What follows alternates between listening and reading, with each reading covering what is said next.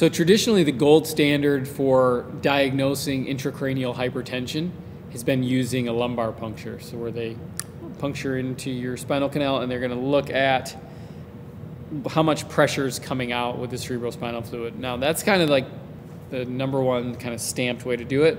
However, sometimes it causes problems with people having leaks of CSF, which is no bueno. They got to get blood patches, they got to lay on the couch for months. It's not the best. So we usually start first by looking at a couple other things. Number one is we'll look in the back of the eye and we can look at the optic nerve.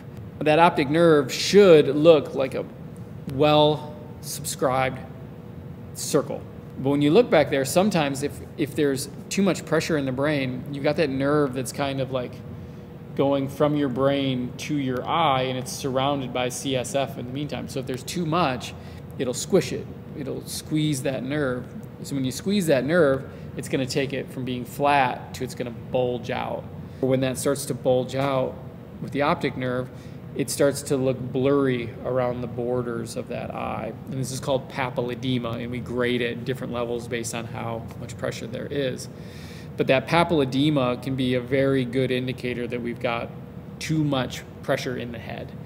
Another way that we can look at that is we can look at using an ocular CT, where we basically take a CT scan of the back of the eye and we get slices of the retina, and we can see if there are any that are kind of being atrophied or squished, or if there are any that are swollen.